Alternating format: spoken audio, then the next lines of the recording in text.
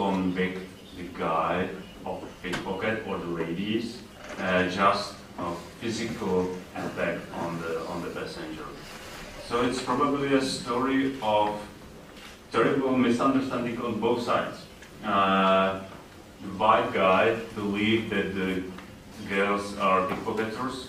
Obviously, they were Roma. The Roma guy believed that the white attacked them in a rude manner, so he came to help.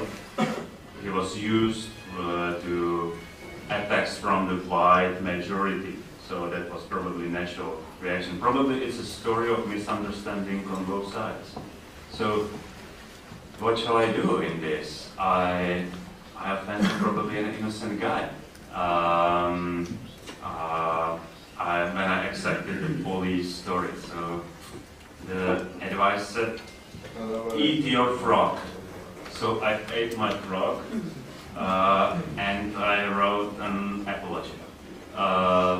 3 weeks ago, 3 weeks later, sorry, after the first column, I published another column saying that, oh, it's fair that the guy is convicted by physical attack. It shouldn't be done.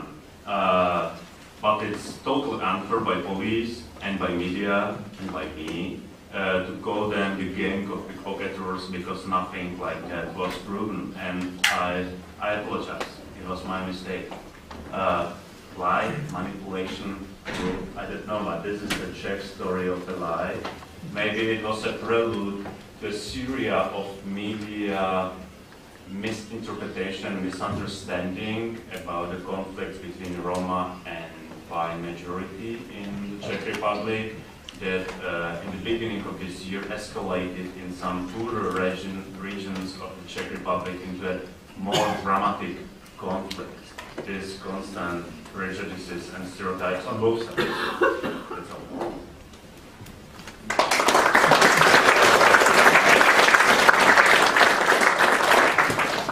It's also a story about your honesty. It's not a story only about the lie. But I know that the Czech That's why I'm telling this. Of course.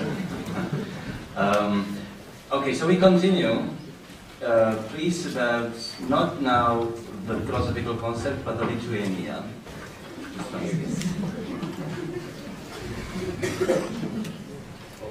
Okay. Yeah, thank you. We'll try to avoid any philosophical or theoretical part. So, in fact, I would like to start from a very obvious fact. In 1989,